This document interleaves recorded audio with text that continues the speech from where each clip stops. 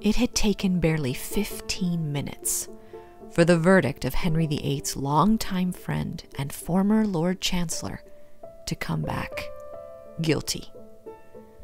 Thomas More had been convicted of high treason. He had refused to sign the oath of supremacy, acknowledging Henry VIII as the head of the Church in England and disavowing the Pope's authority and supremacy. The gruesome death that Thomas was to have was read out loud to him. That he should be carried back to the Tower of London by the help of William Kingston, sheriff, and from thence drawn on a hurdle through the city of London to Tyburn, there to be hanged till he should be half dead, that he should be cut down alive, his privy parts cut off, his belly ripped, his bowel burnt, his 4 quarters sit up over the 4 gates of the city, and his head upon London Bridge. After Thomas's sentencing, he was taken back to the Tower of London by armed guard, with the point of an axe being pointed towards him. Thomas's daughter Margaret had been waiting on the route that she knew that her father would be taken. Thomas had a particularly close relationship with his daughter Margaret. He affectionately called her Meg. She had both written letters to him and visited him many times during his long imprisonment in the Tower. Heartbroken and grief-struck, she pushed her way past the archers and the guards to reach her father. Margaret was unable to speak.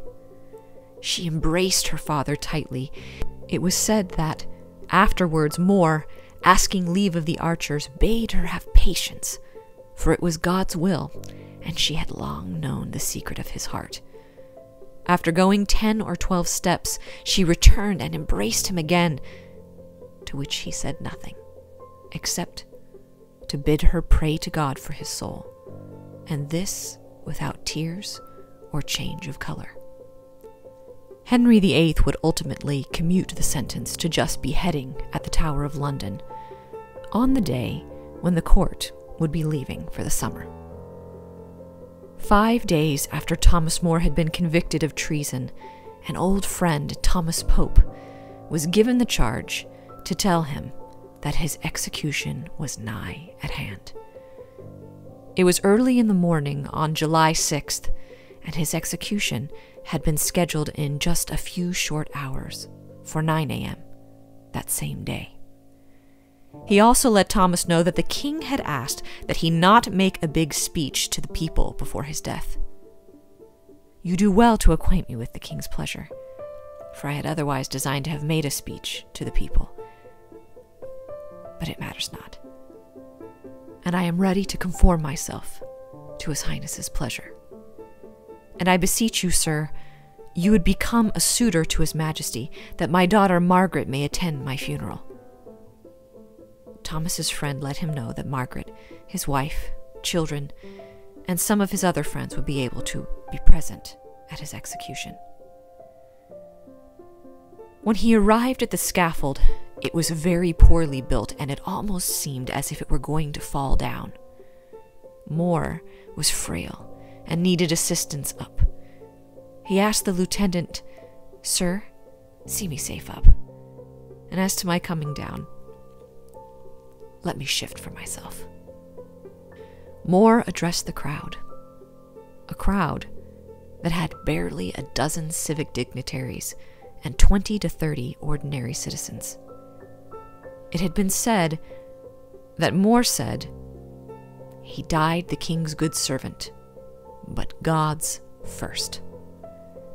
As he laid his head upon the block, he asked the executioner to wait until he was able to move his beard, because that had committed no treason. Thomas More's life ended with one blow of the axe on the 6th of July, 1535. He was 57 years old.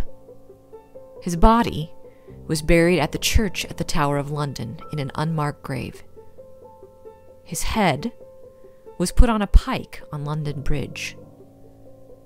Thomas More's daughter Margaret collected her father's head from its pike around a month later, rescuing it from being thrown into the Thames.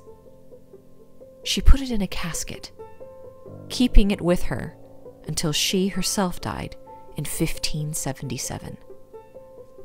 Margaret was buried in St Dunstan's church in Canterbury in her husband's family vault, the Roper vault, and as she requested, her father's head was laid next to her.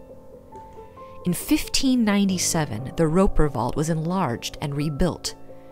The casket containing Thomas More's head was moved and placed behind an iron grille in the new vault, where it lies to this day, behind a locked door. The last time the vault was opened was 1997. Thomas More was canonized by the Roman Catholic Church in 1935. He's the patron saint of statesmen and politicians.